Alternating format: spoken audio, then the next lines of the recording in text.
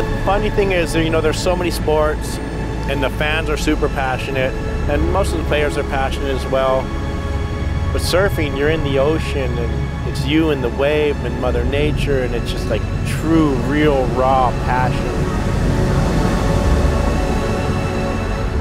I live for surfing all day, every day.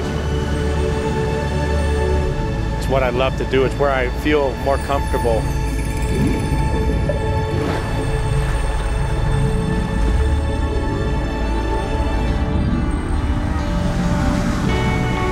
There was no career around surfing when I got into it, and there was no money, and it was just for the love.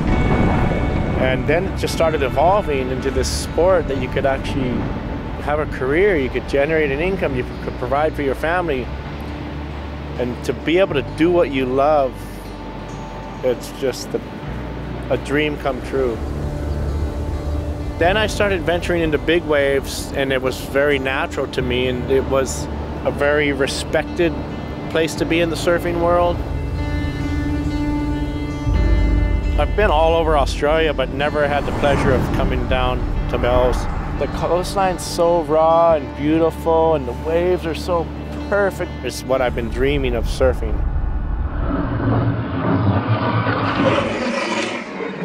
I couldn't come to Bells Beach without visiting a good friend of mine, Maurice Cole, the legend of all time around here.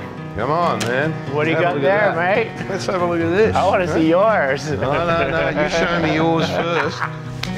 There's a bunch of like-minded people like all of us that are just trying to push the limits because we don't accept that there's such a thing as perfect. You know, in the world we live in, there's only evolution, there's only progress, there's pioneering. It's like people go, why do you climb that mountain? It's so dangerous. Because it's there to be climbed. Fear is something we choose, we manufacture it in our minds. It's something I work on not having. The biggest waves, you're going so fast that it's almost just survival, and it's way more powerful than you could ever imagine. Luckily, Mercedes produced the board for me. They said, we want to produce the ultimate board for you to survive Nazare. We're flying you to Germany.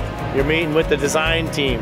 It was a dream come true to be able to utilize their technology and their expertise and have the budget to produce something that's far superior than any board I've ever served.